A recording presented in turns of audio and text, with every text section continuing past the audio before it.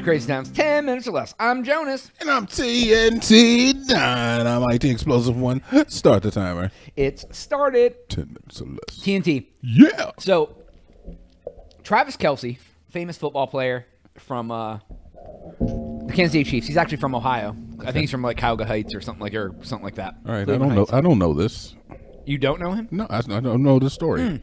So he was dating a girl for quite a long time, 5 years, and they recently broke up. And the rumor came out that she broke up with him, or he broke up with her, or she broke up with him. I'm not exactly sure. Probably she broke up with him because he kept making her pay for half of everything. What? Because he and he didn't deny that wasn't true. He said basically, and I think I would almost have the same mindset. Like if I was super rich, I'd be like, okay, you want to be with me, that's fine. Let's split the cost of stuff for a while, maybe not 5 years. Yeah. So because like, okay, anybody can pretend they're not in it for the money for a short amount of time, right? A couple months. But if you date someone and you're like, no, we're going to date like once we get married, if we ever get married, I'll cover everything because I'm rich as hell. Until we get married. And then they show that like they actually want to be with you and like whatever. Like, but you can't put up that facade for like 5 years if you're not in it for not the money. I can't co-sign this behavior. This is insanity. That's insanity. So if people knew you had $80 million. Yeah. And of course, all the hot girls are going to come out of the woodwork. Right, exactly. So, I mean, how would you regulate who isn't just in it to take your money? Okay, so look, I can understand going Dutch. That's 100%. If you go on a date with somebody, you should definitely think as a man, as a woman, that you are going to pay half of your, or at least your portion of the bill. Nothing is guaranteed. Nobody owes you anything. Right. Got you. After you have established that, yes, we are in a relationship to the point where I can break up with you, then yes, we're in a relationship. Bruh, stop. Just chill out. But how do you know that they're not just riding along in their coattails? But you're in a relationship. You said he was in a relationship with her for 5 years? Yeah, 5 years. Bruh. After 6 months, yeah, okay. I don't trust anything a person says for the first 6 months. If I meet you brand new, 6 months until I'm like, okay. Can really kind of catch them in lies and, you know. Yeah, or like, you know, there's some red flags, some behavior. If she didn't exhibit any of those to the point where you're like, yeah, I'm going to keep you around. You're going to meet my family. That's your girl. That's your girl at that point. That's your girl. Right. 5 years is long enough where you should have been considering marriage. I think I like where you're at. 6 months I think is a valid time frame. Yeah. Like give them 6 months to like show they're not in it for the money, show you that they're someone you want to keep around, like meet your family potentially, like you know. But even if you're not rich, I feel like 6 months even if it's not even an amorous relationship, 6 months is good for anybody. Right. Like a probationary period, because I don't know you. I don't owe you anything. You might be dirty. You might be. There's so many different things that could be just like disqualifying factors. Where I understand being a little cautious, especially if you're famous, abundantly wealthy, and you're concerned that people might only be trying to hang out with you for your money. I got you. Right. But after 6 months, and you're like, yo, you're my girl. That's your girl. You gotta handle your girl. Because at that point, it goes beyond just like, hey, look, I want to show you that I'm a good guy and that, you know, we can maybe start a future. No, that's your girl. You're trying to establish a future. Right. That makes sense. That makes sense. Yeah. Like I get the tentative nature at first, right? I do. But yeah, like 5 years down the road, like oh, a year down. If you had told me he dated her for a year and he didn't pay for anything, I'd be like, you got to be kidding me. It wouldn't have got a, oh my God, this dude is nuts, but it would have been like, you got to be kidding me. Right. Like, well, you also, I mean, at some point, don't you want to show out a little bit for your girl, especially if you're trying to like lock her down and like be like, make sure she wants, like, hey, I want to take you on a trip, girl. I mean, yeah. Mm-hmm.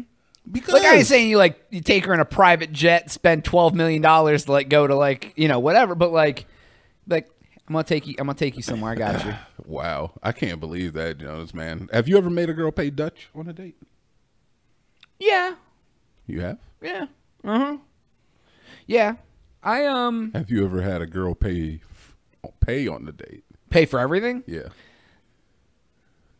Yeah, I actually have once. Okay. Yeah, I pulled out my wallet, and she was like, "No, let me get it." And I was like, "No," and I was like, "No, it's fine." She's like, "No, let me get it." You offer twice. I'm like, "Okay, I'm not gonna start an argument about who's paying." Was that your ex-wife? No. Oh, okay. I was gonna say because that's marrying material, right?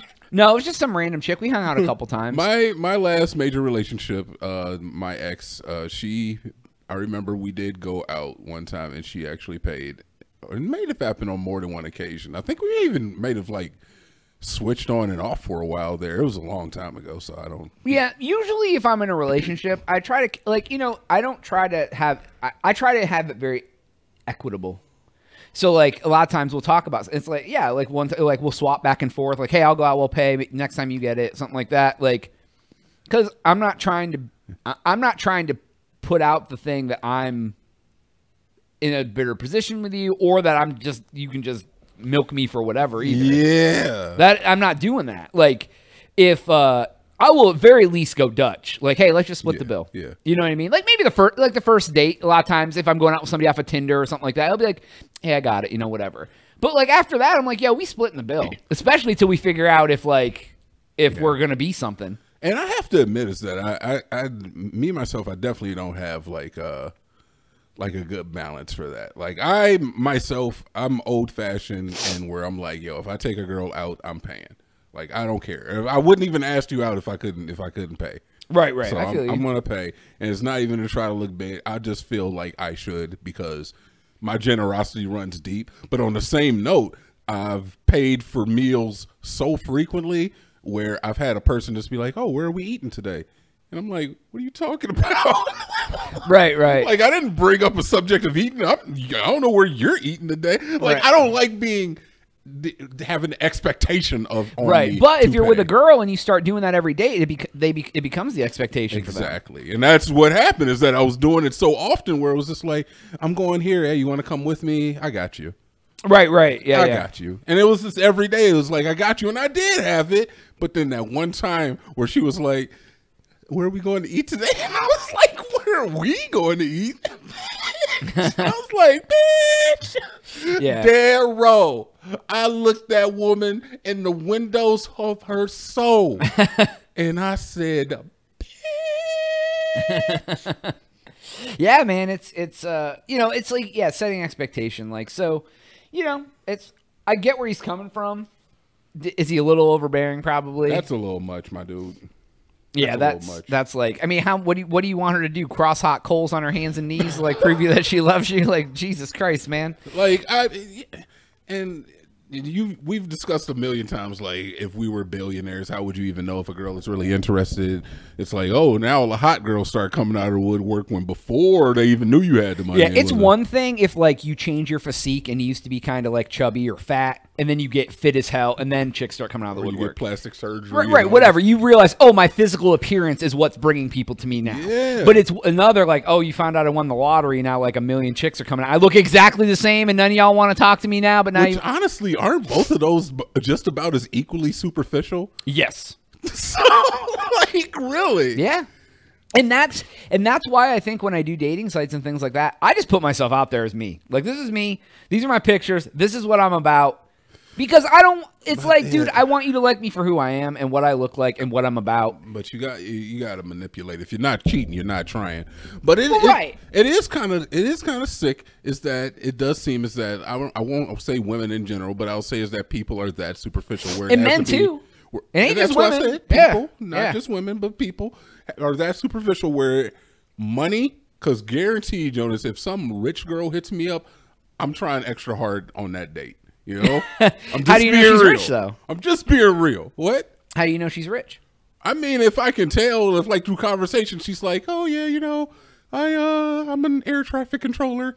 Right. Or she shows up. She's driving a Bentley. Oh, yeah. And like she's got like a Gucci purse, and like she's got you're like, oh yeah, I'm eating her pussy that night. She talks about going to the Cayman Islands with her family for a weekend jaunt. Yeah. Oh, my head is going to be bobbing up and down in the front seat of that Mercedes Benz. That Bentley. whatever. Yeah, dude. And if a girl is super hot, same thing goes. It's like where I don't know why we value those things over other things. Like I understand physical attraction, boom, bow, bow, and money, of course. Yeah, right.